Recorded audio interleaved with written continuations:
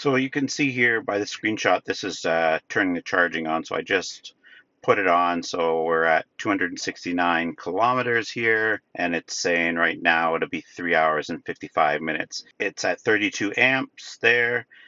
49 kilometers per hour right now. That might go up a little bit more because I just plugged it in. It didn't know it was going to be charged, so it takes a minute for the battery to warm up and accept the charge. But right now it's saying 3 hours and 55 minutes to get that from the 269 kilometers to 430 kilometers. So not bad timing there for it to charge.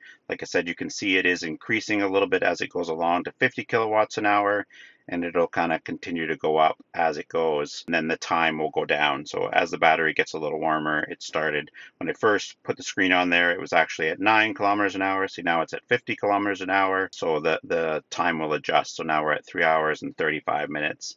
So it doesn't take long to charge your car. This is just after a few days of driving, just charging it again to 100% when I got home. So anybody who thinks that charging takes a long time, it's generally pretty quick and it will speed up as it goes along. I will maybe add a little bit extra if I notice it's gone up above 50 kilometers an hour.